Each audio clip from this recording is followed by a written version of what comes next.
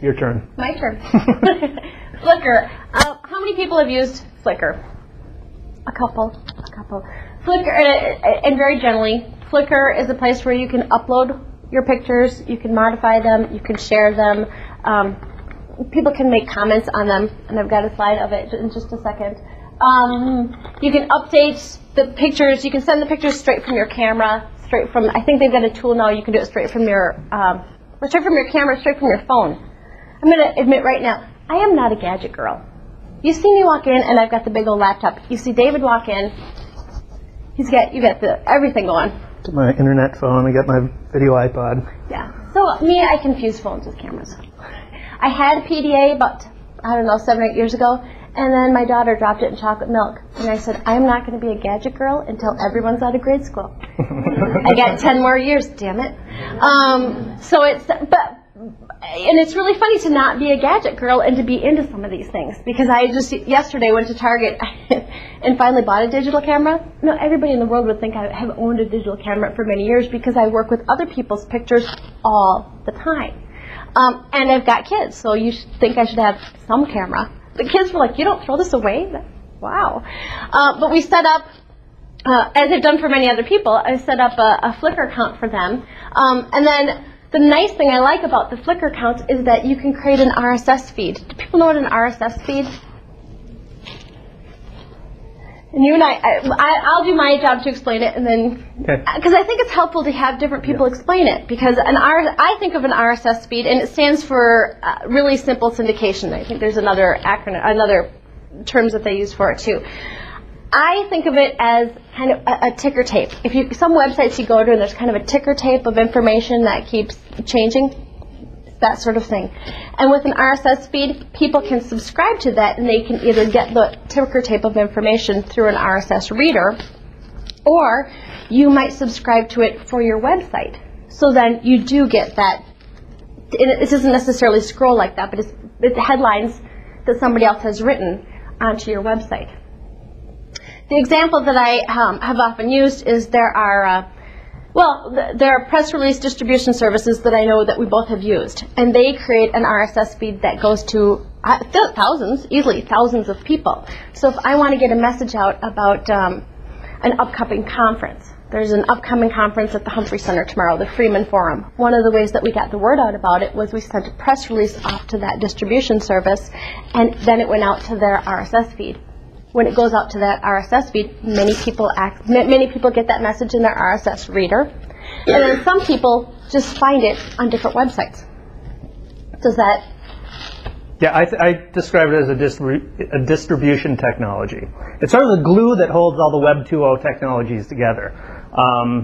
And it's an RSS reader is sort of like an email software, like Outlook or whatever. You get your emails in Outlook, you get your RSS feeds in whatever RSS reader feed reader you use. And if you see little orange buttons on websites that say XML or those are RSS feeds. If you click on them, you'll either see the headlines and links, or you'll see gobbledygook that does just code, depending on what browser you're using. But you can, using an RSS reader, you can subscribe to it, and you'll just get the messages as they're posted. I'm clicking through to an example. I released it at the RSS reader a while ago. Did anybody else have a Peeps diorama submission for the Pioneer Press? I had to fit that in. I did not win, but I was ready. This is, and as I said, this was a better example than what I've done for different businesses and nonprofit organizations. But this is kind of what your Flickr page might look like. And you have your pictures, and you can have a description, and you can tag it. So maybe I pretend I tagged it Kate and Anya, my kids' names. The pictures that we just did today, or they did yesterday, Minnesota Zoo. So all the Minnesota Zoo pictures over the years, I will be able to categorize for the future, forever. If I click on Minnesota Zoo, all of those pictures will appear. So that's kind of what the Flickr looks like. More exciting to me, here's an example of, this is a consortium of libraries up in Detroit Lakes, that area. Here we've got the Flickr feed up on their website. So if they have an event or a conference, the head librarian posts all the pictures to Flickr, which is very easy for her to do. It automatically is updated on their website. It's an easy way for them to post regular pictures on their website. Often called badges. These sites that offer, this technology will, you can get a badge and they'll give you a code that you can paste in your website, and that will display that content in real time. Or a chiclet or a widget. So they're all sort of the same, different flavors of the same sort of thing that you can do. So that another example that we're using is my kids have had a blog for a long time, so we now are putting the pictures on the blog. But those pictures change, and so everybody's grandma's happy. But it makes it a lot nicer. I mean, and one of the things that I say in a couple slides is that the pictures, and a picture is worth 1,000 words. I mean, people love to see those pictures. People will come to your website to view pictures, especially if they think they might be in them. So if you've got events or something like that, all of a sudden you take some of those pictures, and people will come to see that site. People will come to see. Yeah, and as you said, a picture's worth 1,000 words. It often has much more impact than, people are visually oriented, so it will have a lot more impact than words will. And so with Flickr as well, you can create groups based on topical, I think I don't know if somebody's done it, somebody has had to have done it, but a Flickr pool or a group on poverty. And if you can show the face of poverty, that's much more, that's a much more powerful thing than just reading about it. And that way, when you tag your photos and you have, people can subscribe to these groups and they talk about the photos and so forth, you sort of build a community on these sites that can then drive traffic to your website or get your message out, whatever that message is. One example was eDemocracy. When eDemocracy did the e-debates last year. Has people heard of eDemocracy at all? Some. Well, one of the things they did is they hosted some e-debates among the gubernatorial candidates. I should know that. Yes. But they invited people to share lots of different information just by using I think it was the MN Politics tag.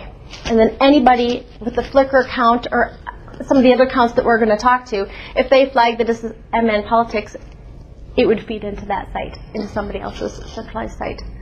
So I think that's about... Oh, I get to switch them now. You get to switch now, because I think, that's kind of the other point. Are there any...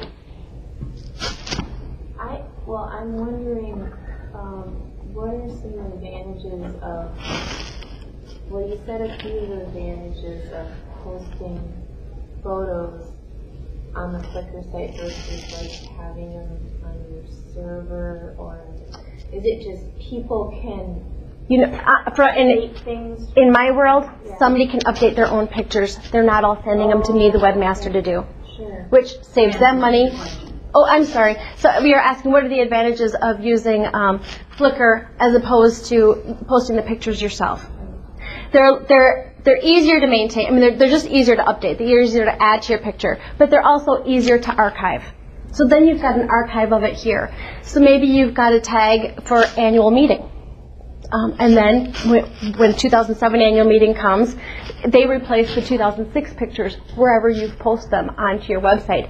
You can post this feed either by the tag. You can say, okay, in this space, we want this one little widget to only be the things that are related to the annual event. So then when the 2007 pictures are available, the 2006 ones move down. So it automatically will update that for you. You also then at the bottom can say, show all the annual event meetings, and people can get all of them for 2007, 2006, 2005. So it's a nice way to do that too. The other advantage is that maybe your conference was on poverty, so you also include poverty as a tag. Well, then you've got the possibility, David's got a webpage where he's featuring the face of poverty. So he's got an RSS feed that will take anyone from his group or anyone who's tagged something with poverty. Well, your pictures will automatically go onto his page as well.